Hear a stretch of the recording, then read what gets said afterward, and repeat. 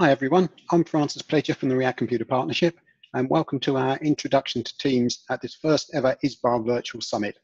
What we're going to do today is have a look at Teams, the flagship product from Microsoft, and give you an overview of what it does. For those of you who are already using it, hopefully you will be able to pick up some tips that you didn't actually know.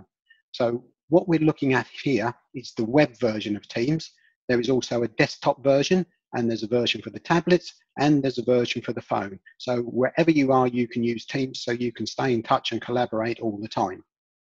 With the desktop version and the web version, you can see down here that we have icons, and this is where we get told a lot of what's going on. So activity will tell us any messages that we've received since we last logged on, and you'll have a number there to say how many it is. And it's a very good way of keeping up to date very quickly with what's been going on.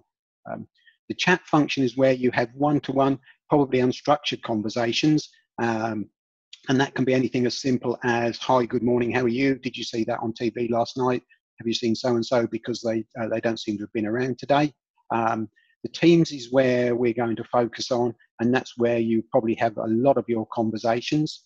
Calendar allows you to set up Teams meetings, which can be either audio meetings or video meetings.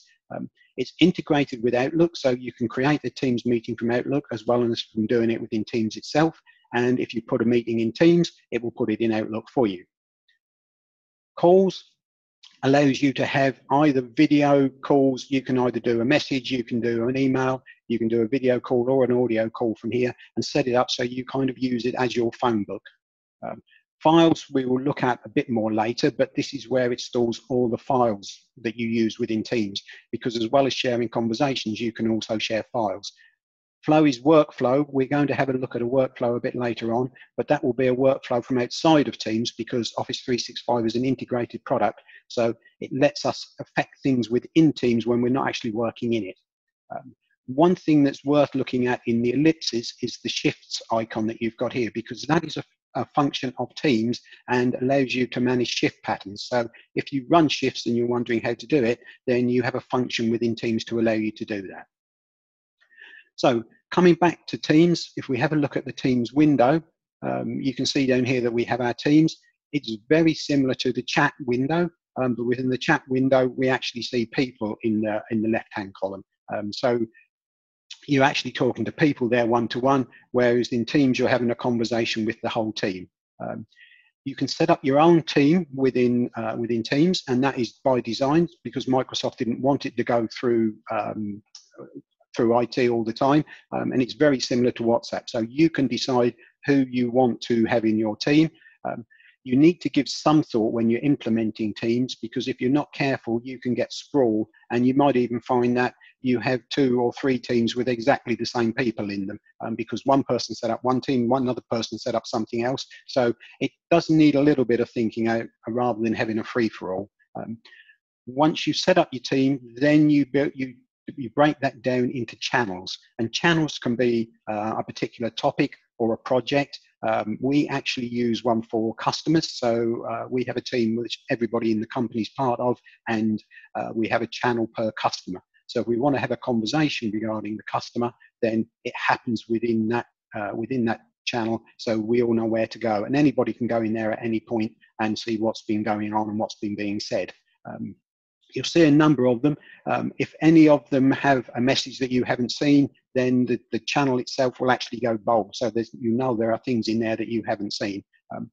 You always have a general channel, and it can't be deleted. That's there by default by Microsoft, and it will always be there. And we tend to use it for, again, non-structured conversations within the team, but they don't relate to anything specific. So at the moment, during lockdown, that's been used to say hello and goodbye, and it's become sort of quite inventive using GIFs, which we'll cover shortly. So now looking down the bottom of the screen, you've got another menu down there. You've got the font team where you can change the fonts, and to be honest, I've never ever done that. I don't think. I might have made some bold, but that's as far as it's got. You then have the attach file icon that you can use, and then you can choose one from your PC or from OneDrive or your recent files. And when you put it in there, it will actually put it into the team itself, as this one has done. but it will also store it in the file. So you have one place to go to find all of your files. So not only do you know where the conversations are, you know where the files are as well. So everything is in one place. One of the good things about Teams is you actually get notifications option, and you can turn those off. So one of the things about email is that when an email comes in, it pings, and it can be very disruptive because you don't know what it is, so you need to go and look. And a lot of the time it's something that wasn't that important. Well, within Teams, or within a channel within Teams, you can actually say, I do not want to be notified when this has happened. And in that case, it won't ping, it won't do anything. It'll just wait for you to go and look. If somebody wants to get your attention and you've got notifications turned off, then they can use the @ mention. And the @ mention, they just put an @ in front of your name and put that in. And then even if you've got notifications turned off, the @ mention will come and tell you that somebody's set you a task that you need to look at. Going back down to the menu, you've got this icon here, which is Meet Now.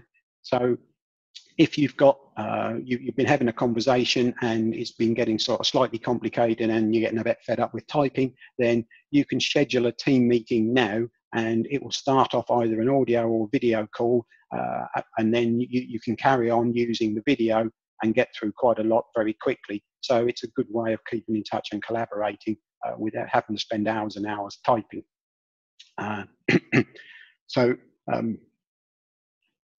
One of the other things that you can do is you can actually add further apps in. So these are some of the ones. Power BI is a very powerful reporting tool from Microsoft. So you can add extra apps into your team, so you don't have to come out of Teams when you want to do something else. You can work within Teams, and we'll have a bit more of a look at that later. So I did mention earlier that what you can do, you can actually get things to happen within Teams when you're not working in it. So what I've done here very quickly is just set up a simple flow in what Microsoft now call Power Automate. So I've kept this one, which is button post a message. So if I click run, what it will do is it will give me a box over in the right hand side, which you'll see in a minute, and it's designed to say I am at an event and tell people that where I am. So I am at the ISBA Virtual Summit, and it's today's date, and hopefully it's going well.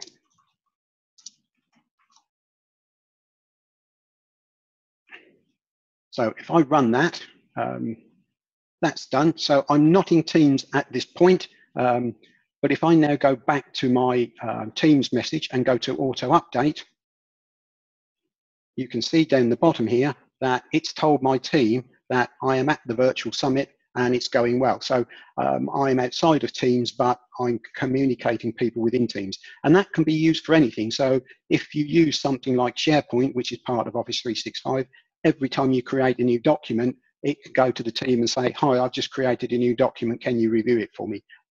You can use it for auto approval. So you do something and it says, I need you to approve this. So it's a very powerful tool, and using Office 365 together, then you can start working together much more effectively. And that can replace things like the, how do I get this checked when I'm in here? And instead of shouting across the desk, you actually use tools within Office 365 to do it.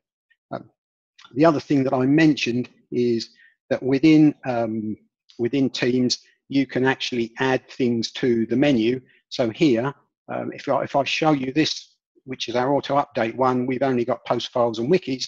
But if I go to asset purchases, then we have a fixed assets list, which again uses Office 365 and says, right, this will control all of our fixed assets, and that's done within Office 365. So very powerful tool, awful lot you can do with Teams, far more than just video conferencing and audio conferencing, because it is a complete collaboration package. If you want to know any more, then please contact us at React Computer Partnership, and we'd be happy to discuss it with you. We can do a more in-depth demonstration for you, and we can also do onboard training for Teams if you are looking to implement it. So that's me finished for today. Please feel free to contact me if you need any more help. Thank you. Bye.